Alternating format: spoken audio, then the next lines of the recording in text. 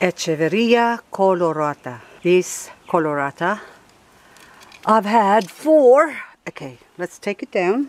Miss Colorata here had just produced the most beautiful babies. Look at that. So I've got, I don't even want to count it. So I got 1, 2, 3, 4, 5. What's so special? Oh, 7. Look, 7. Is there more at the front? 8. Yes, 8. Okay.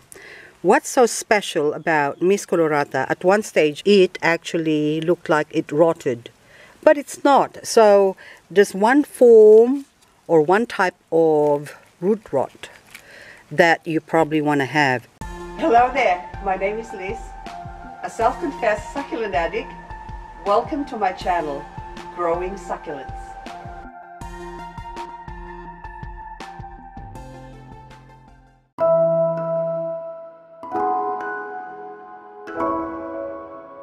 One type of root rot that you probably want to have is when the leaves rot and there's a baby underneath, because that can happen.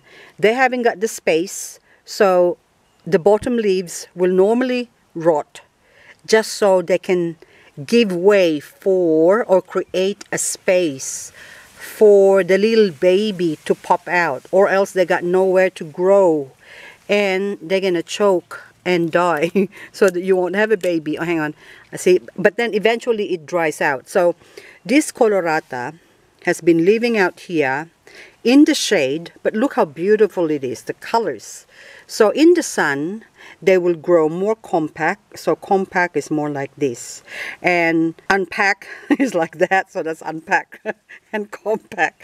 Okay, so this is more open. Okay, so I'm gonna put it back here.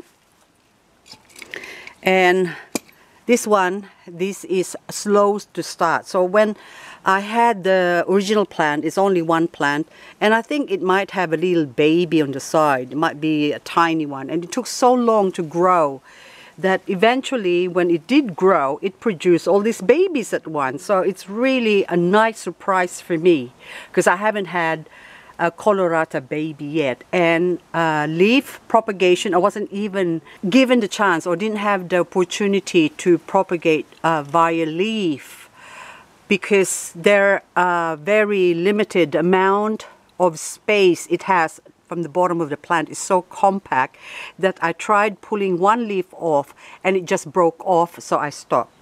Okay, so now it has produced a lot of babies, and at this stage, when the babies are that size, I'm still not going to remove that, because maybe a couple of them might be terminal, or it'll start producing flower, because this one hasn't flowered yet.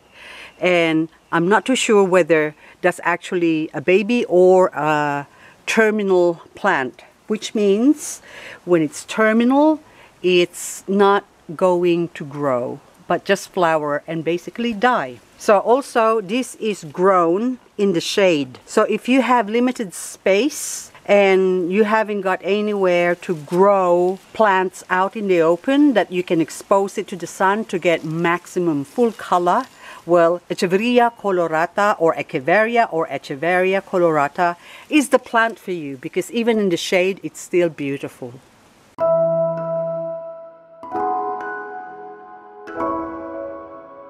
The soil that I planted them in is, I planted them in this terracotta pot in my master succulent soil mix.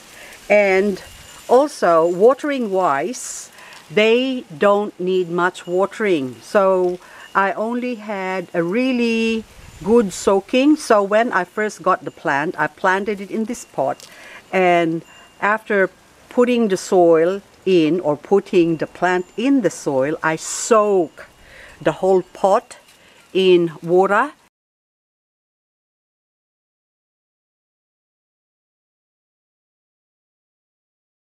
And after a couple of days, I put it away, and I only ever watered it once after that. So I had the plant for almost 3 years now, and it took 3 years to grow 7 babies for this plant. Some plants will grow babies and some won't. So in this case, I'm lucky enough to have so many babies, but it still took 3 years to achieve this.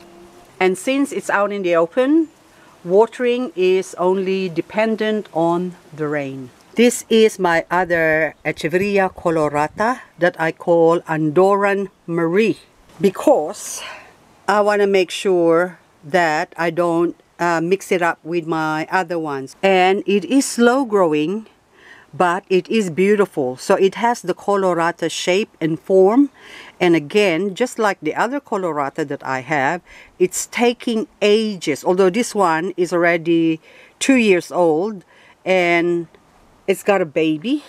So it's produced one baby so far, unlike the other one that produced babies from the top. This one has produced baby from the side. So I have to put a different name to it just so I would know that where I got it from. And also I can keep track of its growth.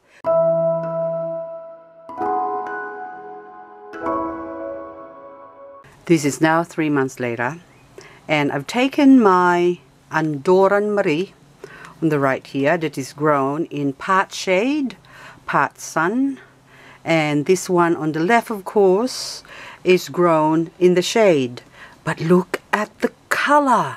So it's just much prettier than these ones on the right, which is actually grown quite large now. And also the baby's got a baby. The baby's grown big and well, bigger. And so these plants now, they're ready for, not this one, I will still leave this as is, but this one, it's time to propagate this one.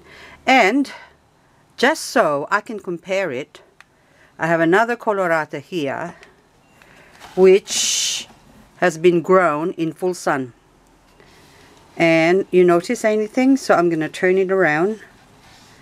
The back part is some darker shading of pink. And of course there's a baby as well, so it's almost similar to this Colorata here.